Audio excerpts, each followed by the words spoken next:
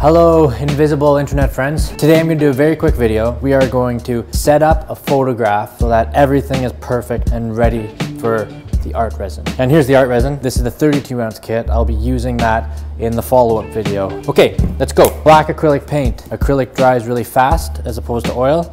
I like using acrylic for everything. Rebecca likes to use oil because she finds she can blend better. So it's really a preference, but for the edges, I just want something that dries really fast. And the method that I'm using, we're going to be covering the edges with a bit of ArtResin anyways. It's going to look awesome with the resin over top of the edges. So I was putting it on thick. Let's do one coat. And yes, I'm working very, very fast. We have a new baby at home. It's been a bit crazy. And if you get any on the top, doesn't matter. The photograph is going to be glued down there anyways. All right, and that'll probably be dry in 10 minutes. Let me grab the photo. So this is the painting I've been working on for about a year. And actually I just got it printed at Walmart. 1 hour, this cost $5. You don't gotta be too fancy here. Let's see how it looks, okay? All right, so here we are. I'm just gonna go over the tools quick while the edges are drying. I always used to just use glue sticks for this. That's fine. The odd time you get some chunks. If it's not perfect this stage, don't worry. Just do the ArtResin coat over top and that'll hide all the imperfections of your mounting. So what I do now, this is what I was taught by my friend Ron Smith, a photographer who does a lot of this stuff. 3M Super 77, it's a spray adhesive and you can get it at the hardware stores. 2 clamps just with some clean plastic top just to clamp the picture on when it's in place. You'll see. Brayer, you can get it in the print making section of art stores. We'll sell these on artresin.com soon. It's an extra piece of paper and you'll see why. That's bigger than the size of your print. And then an X-Acto knife just to trim the edges after it's done. Okay, so let me go get that.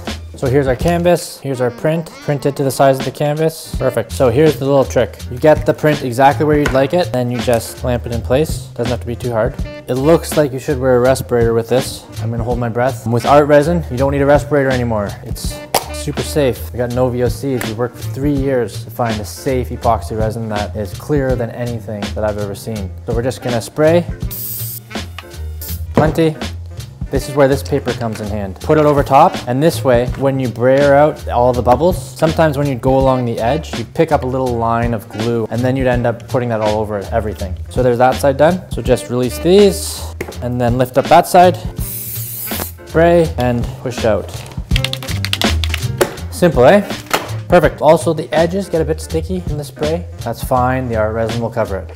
Just gonna flip it upside down for a really sharp X-Acto knife. There's just a tiny bit of overhang, so I'm just cutting the paper.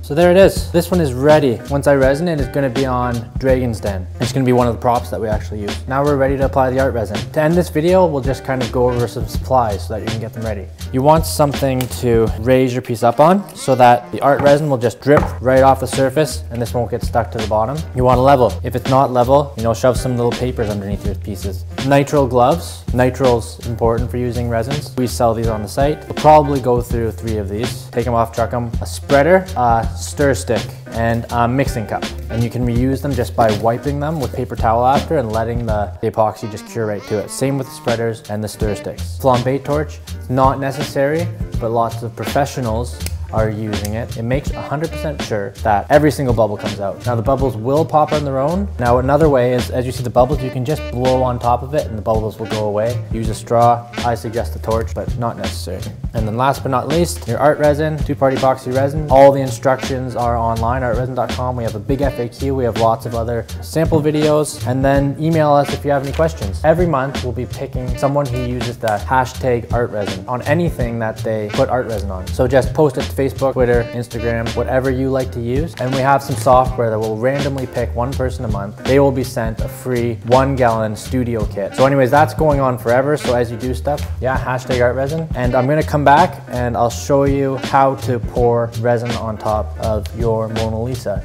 or whatever you're doing. Cool, thanks for watching. Thanks for all the nice people out there who say nice things. I love talking to and meeting artists and seeing what everyone's doing because there's so much creativity out there and it's what the world needs. More artists. Okay, love you guys. Bye-bye.